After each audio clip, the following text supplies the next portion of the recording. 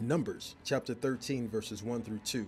And the Lord spoke to Moses, saying, Send men to spy out the land of Canaan, which I am giving to the children of Israel. From each tribe of their fathers you shall send a man, every one a leader among them. Get ready for today's teaching by Pastor Sabrina Williams on Run, Tell That.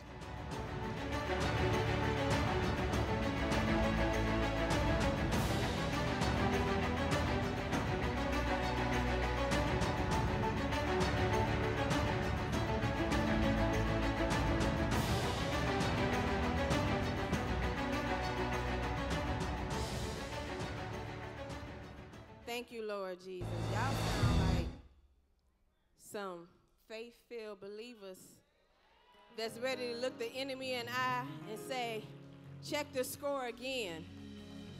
It might look like the score and I'm losing, but I got one more round in me. Anybody else got one more round in you? Every time the enemy hits you, he just shaking up your faith a little bit. Every time the enemy gets you, he just making your prayer life go up just a little bit more. Every time the enemy attack you, he just making you go into the presence of God even more. And when you come out of the presence of God, you got a blow that you're going to hit the enemy with, that he going to back up, and he ain't going to never present you with that again. You know that you got the Lord on your side. Do I have any victory-filled people in here that knows no matter what the devil brings to me, you will not win? I already got this battle under control. You better look the enemy in his face and be able, I'm not scared of you. I go to war with you. Because God said that I have the victory. And greater is he that's in me than he is in the world. You better look the enemy in the eye and tell him, no matter what you bring my way, God is with me. Do I have any believers in here that believe God is with you? Amen. God is with you. We got a word from the Lord today that we're going to get right to. But first, I'd like to thank Apostle and Pastor Beverly for just allowing me this opportunity. I don't take it for granted that he lets me be at this sacred desk to just share the word of God with you, my brothers and sisters.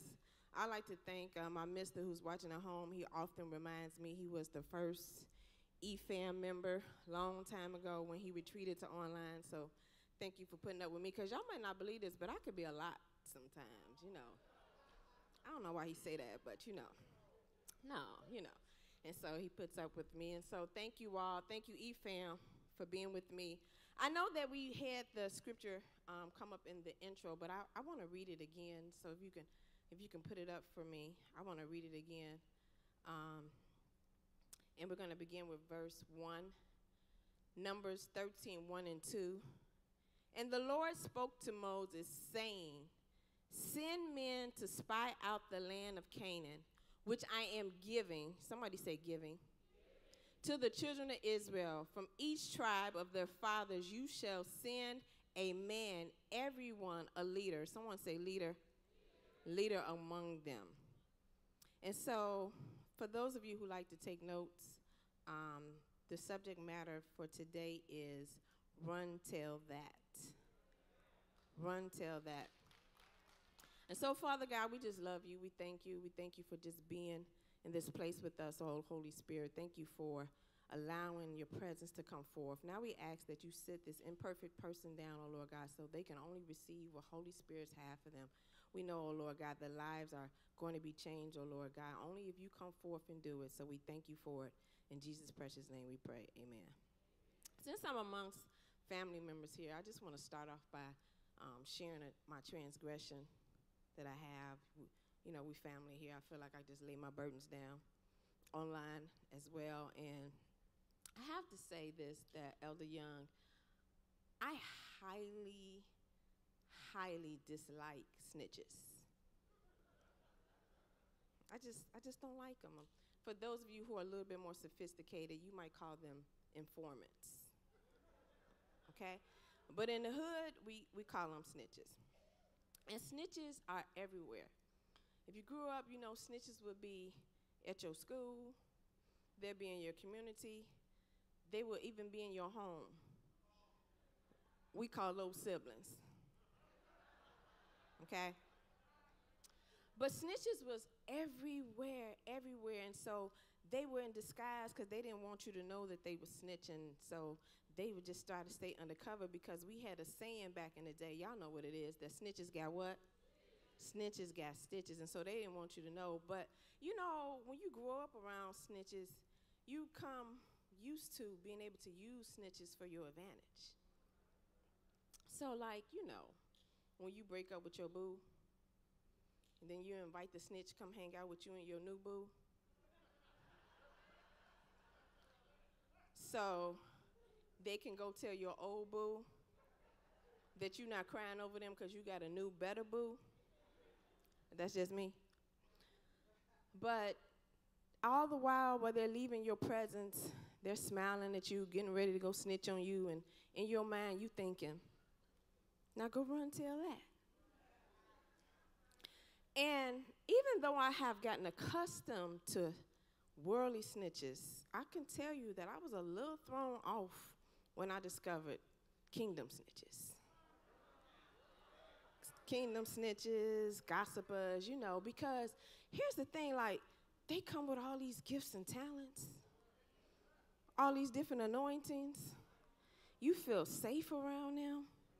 You start telling them your business. You be asking them to pray for you, lay hands on you. You be feeling an anointing of God on you. Then you go to social media and you see all your business on there. And you like, God, where did this come from? And I think that perhaps maybe, I just want to give them the benefit of the doubt, maybe kingdom snitches got Acts 1 and 8 incorrect. So I'm going to read it just in case. There's a little confusion on Acts 1 and 8. So if we can bring that up for me, let's just read it because I think, you know, we just want to make sure and give them the benefit of the doubt.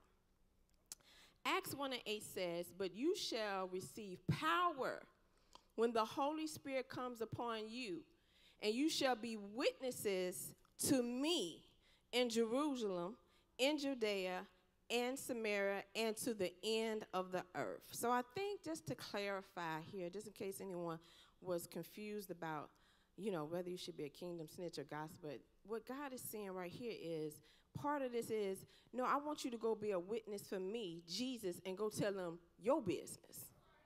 Like, go tell them how I delivered you from off the streets.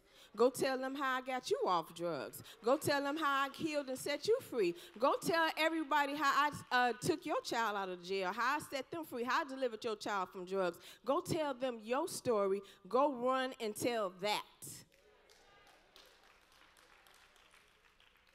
And I think it's real important in this season that we're able to just watch the words that come out of our mouths. That God is wanting us to bring integrity back to the body of Christ. So that when we are with one another, that we're not just coming in this place. Pastor Jeff talked about engagement last week, and we don't engage each other because we don't trust one another. So we got to be able to trust one another because your healing, your deliverance, your being set free is not always coming from the person that's talking right here. It's your sister in the back who's been through divorce and can help you get through it. It's your brother in the back who's been through pornography and help you set free. It's us among one another who can be able to help and deliver one another. But we can't do that if we're busy running, telling each other business. God is saying we have to bring integrity back into the house of God. And so in this transitional season, all of us are going through that. All of us are going through some type of process. I don't know anyone who's not going through some transitional process with their job, on their school, at home, with their children, with their parents. Somebody is going through a transition. Even here at Valley Kingdom Ministry, we are going through a transitional season where we're having our spiritual father, Apostle and Pastor Beverly, go to their next, as we will soon be taking on Pastor Ray and First Lady Shalon on their now. And so we have to watch what we're saying. So whether you're going through a personal transition, here at VKMI transitioning, or wherever you are in life, we have to make sure that we are saying what God tells us to say and not adding anything to it. We have to be able to trust the Holy Spirit is leading us and guiding us in the way that we want us to go. And we have to use wisdom when we're talking to one another. And so I want to use the text that we have today just to back up what can happen if information is given, repeated, or misinterpreted incorrectly.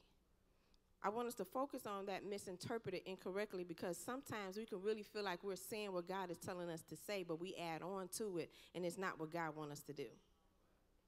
Okay, so I'm going to use 3 points to kind of demonstrate the effects of how running off at the mouth can be dangerous.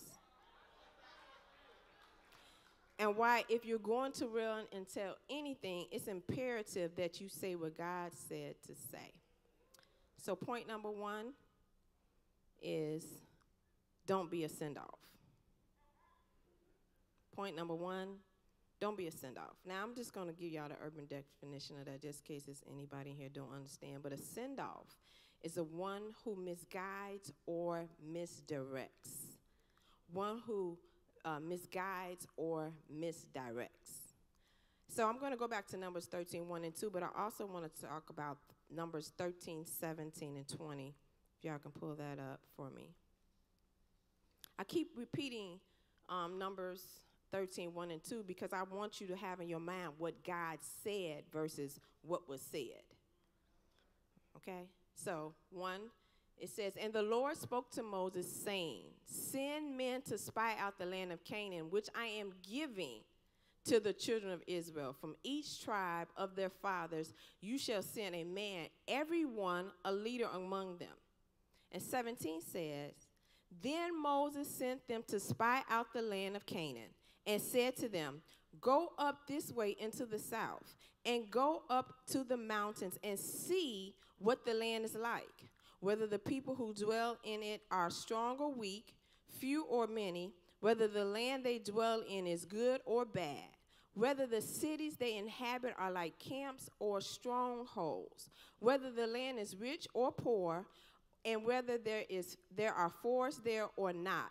Be of good courage, and bring some fruit of the land. Now times were the season of the first ripe grapes." God's instructions to Moses was at most 2 sentences. Moses' instructions to the leaders was a paragraph. God said, "Go check out what I am giving you." Moses said, "Go see what the land is like." God said, "Go check out what I am giving you." Moses said, "Go see if it's safe." God said, "Go check out the land I am giving you." Moses said, "Go see if the people are weak or strong." God said, "Go see the land which I am giving you." Moses said, "Go see if they living in the suburbs or their suburban life." God said, "Go check out where I'm giving you." Moses said, "Bring back evidence so I can see where God is sending me." Moses, who was the leader, who got instructions from God, told other leaders to go and see if God is sending us a place where he's sending us off. But in reality, Moses was the send off. Now, we can look at this and say, "Moses, why would you do that? Why didn't you just give the instructions right?" But how many times have God said, "Go check out that building I'm giving you"? And you say, "I ain't got enough money in the bank." How many times has God said, "Go check out that house. I want you to build it from the land up there from ground up." And you say, "God, my credit not good." How many times God said, "Go write that book"? God, it's COVID season. Ain't nobody reading the book. Everybody online. How many times has God said, "I'm giving you something," and you start saying to yourself what you don't have? God already knows you don't have it. How much more clearer can it be when it says, "I'm giving you"? This is not the same when he told David and them to go pursue in battle. God did not mention a battle was going to take place. He already knew it was there. This is what you've been waiting for in the wilderness. You've been in the wilderness waiting for this. Your season is up. God is saying, "I'm about to give it to you. I've already shown you that I can deliver you." And you say, "But I need to see what it looked like for myself." We don't have the ability in this process season to make sure that we got everything checked out because everything's been wiped out. We all starting from scratch. That's the beautiful thing about it. We all starting from scratch. We all feel like we've been in the wilderness. We all feel like we've been transitioning. We all feel like we've been going through a process. But guess what? Our process season is over, and we still want to stay in the wilderness. No, God is saying, go forth, and I am giving you everything you need for this season. Just leave.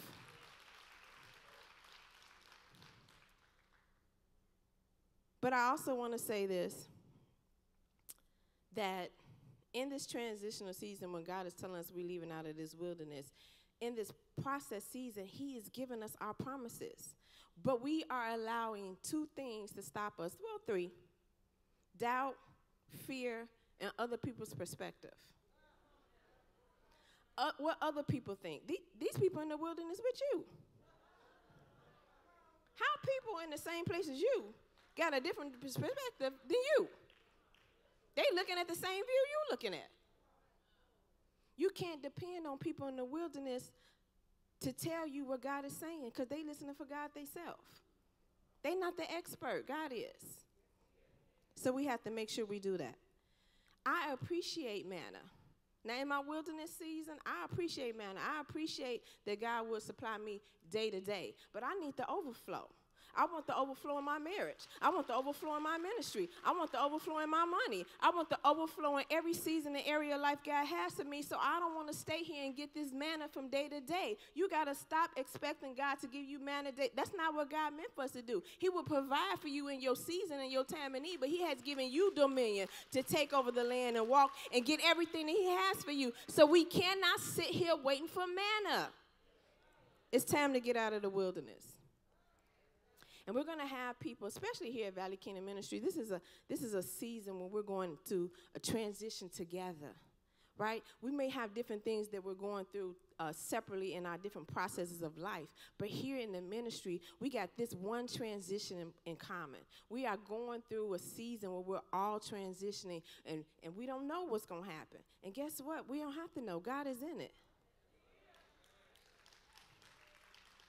So we're going to have people come in who's looking around. People might be saying, hey, what's going on over there? We might have some kingdom snitches. But, you know, we got to be on one accord. When the kingdom snitches come in and say, hey, Valley Kingdom Ministries, we've been through a drought, but our drought is over. God is taking us out of the wilderness, and we're going to get every promise that was prophesied in this house that's going to come forth to pass. And so we're just waiting for the overflow in praise and worship. We're waiting for the overflow in prayer. We're waiting for the overflow in deliverance. We're waiting for overflow in the word. I don't know what God is going to do, but I'm just waiting for the overflow, because guess what? When it overflow here, it's going to overflow in my house. So God, have your way in everything that you do in our lives. I don't need to know what's going to happen, Lord God. If you in it, I want to be here with it. So God, take me through this transition and tell them to go run and tell that.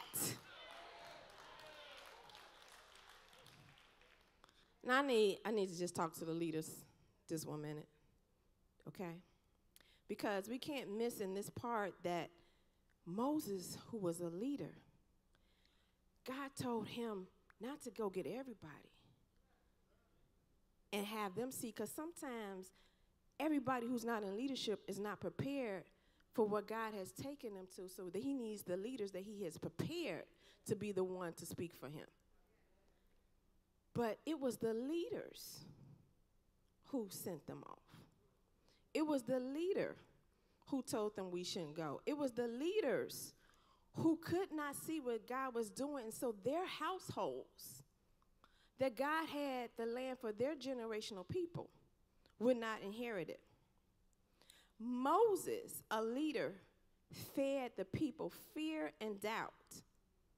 He fed his leaders fear and doubt, so much so that 10 out of the 12 spied out the land and could not see what God was doing. They could only go there, even though they went there for their own self and saw with their own eyes. They could not come back and give the report of the Lord. They came back and gave the report of the leader. Leader, you in charge of the transition in this process. Your words got to be right.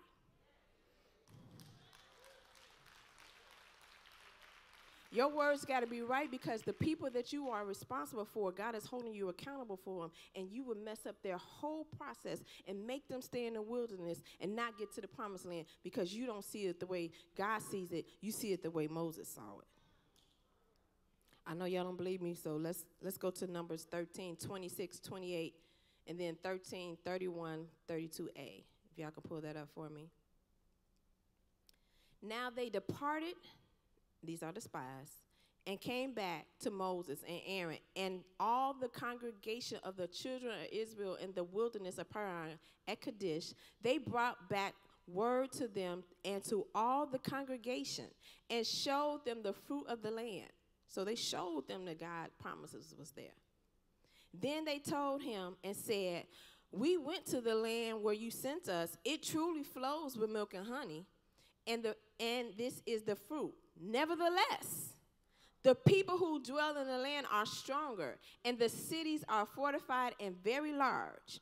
But the men who had, this is 31, I'm going to.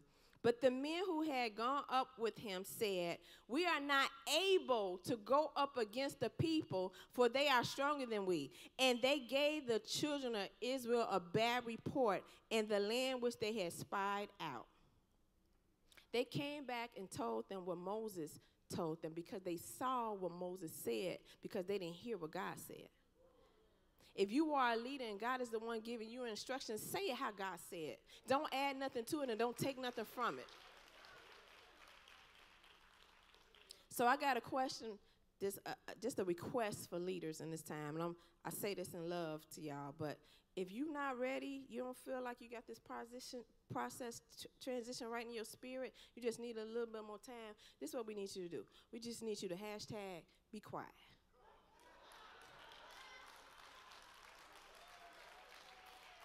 Because we tired of this. Our spirits are packed. We ready to go. And we don't need you telling us nothing that's going to make us stay here. So if you just don't get it right, it's okay. We'll give you a little bit more time. Stay in the corner. Don't say nothing. Don't tweet it out. Don't Facebook it out. Don't live it. Don't say nothing. Say, I don't know what's going on. They doing something over there. I'm waiting for God to tell me. And be quiet. We can't allow negativity and doubt to stop us from getting what God has for us. They said to them, we see everything that God has for us. They was physically looking at the people in the land. God know we weak. He know we weak. This not even a physical battle. This is a spiritual battle. We strong in the spirit, though. If they would have got themselves right in the spirit, they would have went up there and be like, I don't know where y'all moving to, but y'all got to get up out of here, because this is where God told me I'm going to be at. You got to do that for yourself. I don't care what the enemy has as yours. I don't care what when God told you to go get it, you ain't got physically the capabilities of doing it, because if you did, you wouldn't need God to do it. But you go up in there and say, hey, I don't know why you still here, but God said this place right here is, man, this show is nice. I thank you for fixing it up for me, because I ain't had no money to do it. But this the right carpet I was looking for. This the right bricks right here. God knew everything I wanted up in here. Praise Jesus. You need some boxes? I will help you pack it up.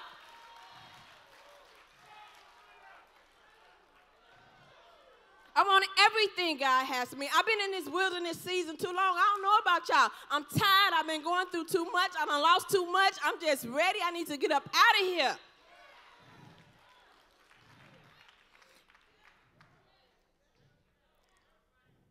And just in case y'all thinking I'm just talking about leaders at Valley Kingdom Ministry, and I am. I just want to be clear. I am. But I'm talking about you at home. I'm talking about you at school. I'm talking about you at work. You a leader there. You don't need no title to be a leader. You a king of the kid. So when people coming to you and they saying, I don't know what's going on with this job. I don't know what they're going to do when the school is going out there. And I don't know if my kids should wear masks. I don't know if my kids should. They looking for you for the answers. And if you don't know, say, I don't know, but God is good. I don't know it's going to work out. Say something positive about this wilderness experience. Don't send people back to die in the wilderness when you can help them get to the promised land. Point number two. Don't tweak out. Don't tweak out. Y'all need a definition for that? Y'all know I'm urban. I'm just going to say it for y'all. It's when the mind interprets things in the physical realm different from what they really are. Now, physically, they did see what they saw. But faith is a new set of eyes. Faith is a different view. Faith is, I know what it looks like, and I don't even know the answer to it, but guess what? I got faith enough to believe it, so I'm not going to tweak out. We good on definition? Okay, good. I'm going to go to Numbers 13 and 30. Numbers 13 and 30. And then I'm going to use Numbers 14, 6 and 9 when I finish reading this for y'all, the beautiful people in the media booth. It says, then Caleb quieted the people before Moses and said, let us go up at once and take possession, for we are all able to overcome it. Numbers 14, 6 and 9, it reads, but Joshua, the son of Nun, and Caleb, the son of Jephunneh, who were among those who had spied out the land, tore their clothes, and they spoke to all the congregation of the children of Israel, saying, the land we passed through to spy out is exceedingly good. The Lord delight in us. Then he will bring us into this land and give it to us, a land which flows with milk and honey. Only do not rebel against the Lord, nor fear. He's telling them, don't tweak out. People of the land, for they are our bread. Their protection has departed. Their protection is gone. So what was sustaining them in the land has been transferred to me because God said, I'm giving it to you. You need to know that whoever was holding your stuff up, their protection is gone. And it is transferring over to you. And so you got to be of good cheer and don't tweak out because you got to say, this is mine. Your protection is gone. I don't know what grace you had, but it ain't the grace I got today. So you ain't going to be able to keep what you got because it's mine. God said it's mine. I don't know. Maybe you don't know God like I know God, but I know God, and God said it's mine, so I'm going to have it. Their protection was gone. The problem was only 2 of them were saying it. They were outnumbered. We got to be unified in this thing. We got to be unified in what we said. We can't have 2 people over here saying this is a good thing and 50 people over here saying it's a bad thing. No, it's all working together for my good.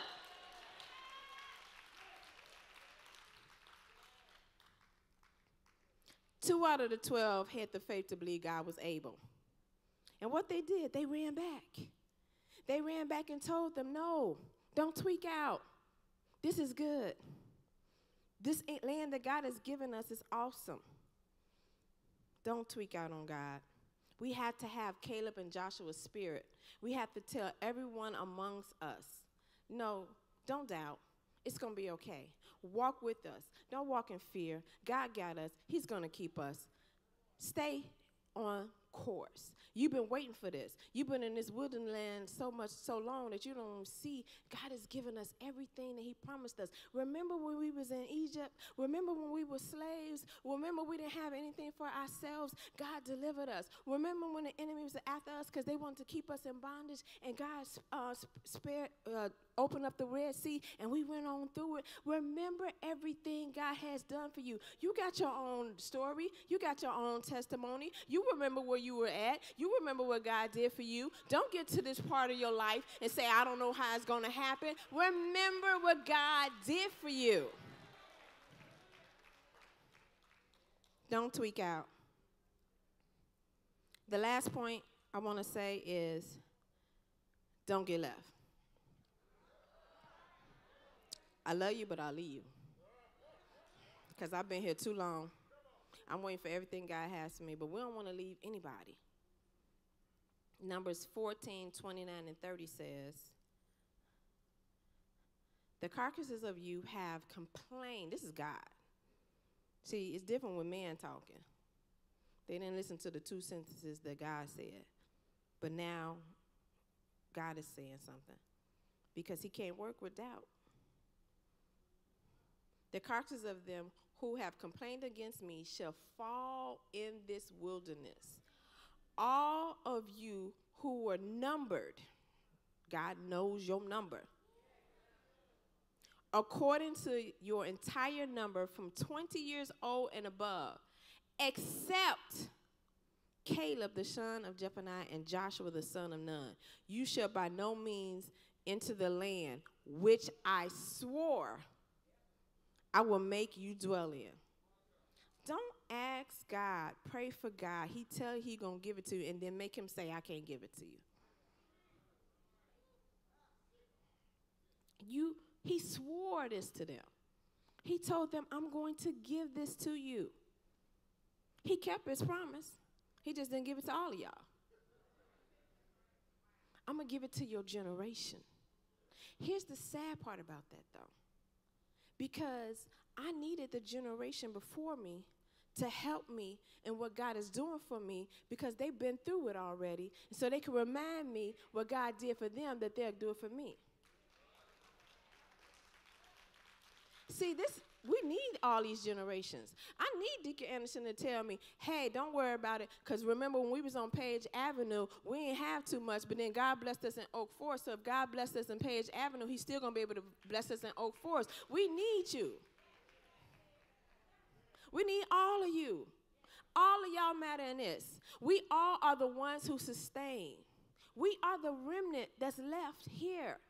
And so don't leave right now when God is about to blow us up.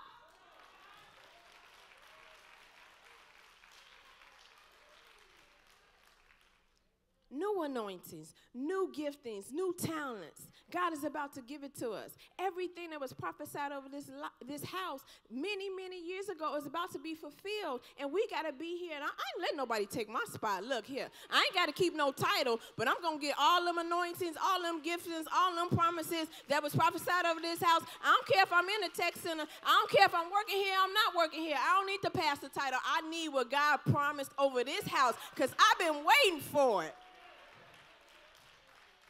I welcome the new people. Come along. But I'm going to get what God promised over this house for me. You better get what God promised you over this house. Because Moses sent his people off, because he did not give them clear instructions on how God gave them, because the people of God, led by leaders, tweaked out, family members, key generational family members died in the wilderness. You got to say, I don't know what God is doing, but I want my ancestors who's still here to come.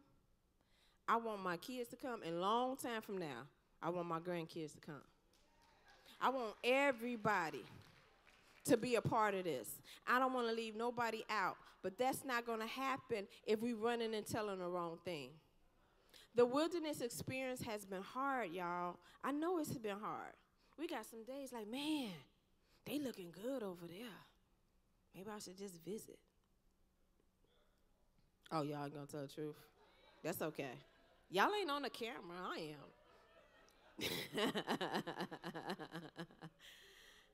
It's been hard. The process of transition has been hard. It's been hard in your personal lives. Some of us lost loved ones. Some of us lost jobs. Some of us lost all our stock in our houses and whatever's been going on in our life. Some of us, we've been through a hard transitional season, but we've been the ones holding on. And if you hold on just a little bit longer, you're going to see everything that God has promised for you.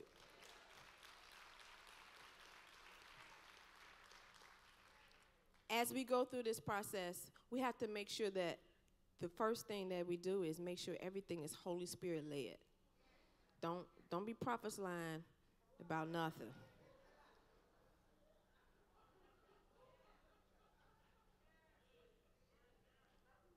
Say what God said. Because it's the word that delivers. It's the word that sets free. It's the word that heals. It's the word that will get you through. People don't need to hear your opinion. I got a whole bunch of opinions. I'm going to keep them to myself because y'all don't really need to hear them. I'm going to tell my husband all of them. But when you're talking to God's people, say what God said. And so when they run and tell a story back, they telling them what God said. It needs to be a transfer of what God said, not what man said. So whenever we get weary in what God is doing, I just want y'all to remember, because Moses wasn't a good example. You know, he did a lot of great things, but he messed up right here. We ain't going to hold it against him because we ain't in the wilderness. I probably would have been holding it against him if I was in the wilderness. I would have been mad at him. It would have been a whole thing. But guess what? Jesus got the process right. Jesus went through a transition. He said, not my will, but your will be done. If I got to drink out of this cup, I'm going to drink out of the cup because I know people's lives are in stake. It's my assignment. I'm not going to abort my assignment even though my flesh doesn't want to do it. And you got to keep that in mind. I'm not going to abort my assignment because I know other lives are dependent on me getting this thing right. So when you're disturbed, when you don't know how things are going, just look at Jesus. He loved you and me enough to go through the transition and through the process so that we can be back in good graces with the Father. And that's what we need for all of us to do. I'm not excluded from this story. I need to get my whole life right together too. But I guess what? I'm going to say what God said. I'm going to run and tell everything God said. I'm going to run and tell everything that God did for me. I'm going to run and tell them and let them know, guess what? We got a good God, and he is a restorer. He is a promise keeper. And he's going to give us everything that God has promised us. I believe in his promises, and I got to have faith enough to believe that he's going to do what he said he was going to do. He is not man. I know man has let you down, but guess what? God has never did it. Jesus has never did it. And we could just hold on to the promises of God and look to Jesus as an example of how to go through a transition so that a people can overcome. We'll be able to do this thing together with integrity, with trust, and with love for one another. Pastor Jeff, you can come on up.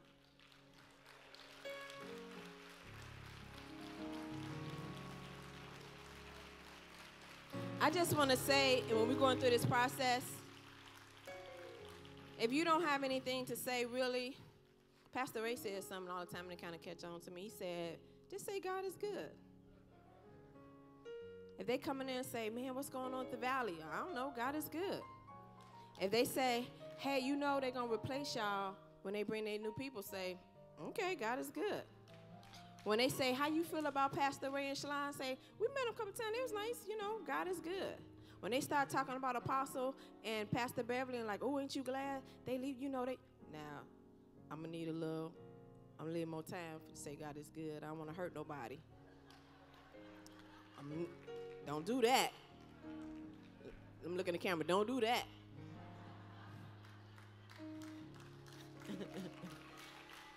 Run and tell everybody how good your God is. Amen. Amen. Wow, God bless you. I pray that you were blessed by this powerful word that God gave us. I say it's powerful not because H. Daniel Wilson shared it, but because it came from the altars of heaven. We talked about, and you just heard the message about the power of participating in the process. We need to all be involved in this together. The Word of God says that we're supposed to have an inheritance for our children's children. So as we've done all of this great work over the years, let's now come together to prepare the ground in what we're calling the process for the next generation of leadership. God bless you, Valley. Let's do this thing together. I know you were blessed by this word, and we are, sow that seed that we can continue to build a strong base financially along with spiritually. We know that you're going to do it because you're that kind of family. God bless you, Apostle, still here.